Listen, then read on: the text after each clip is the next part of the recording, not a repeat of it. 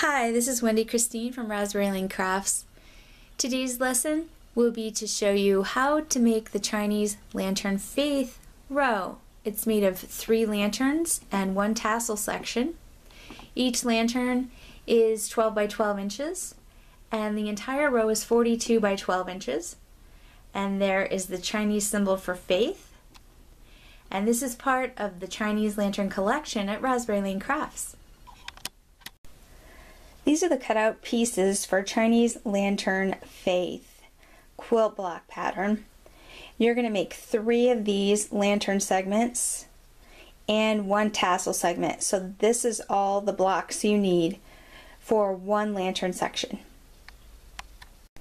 6 strips make up the main lantern section. I've sewn them together, and there's a top extra strip for the top. And next I'm going to sew them all together to make the main body of the Chinese lantern faith. All the pieces of the Chinese lantern faith have been sewn together, and this is what it looks like. Next step will be, for me, is cutting out the tassels section and sewing that together.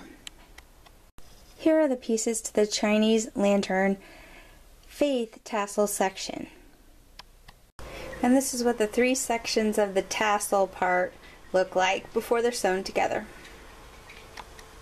The completed tassel section.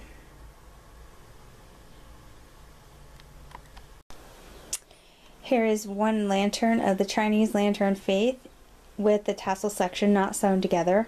I'm going to make 3 of the lanterns first, and then I'll sew them all together in a long strip. And this is the completed Chinese lantern faith pattern. I made 3 lantern sections. You can see this is where the faith symbol comes in, and 1 tassel section. While the rest of the pattern is made with piecing, the faith symbol is applied with fusible interfacing.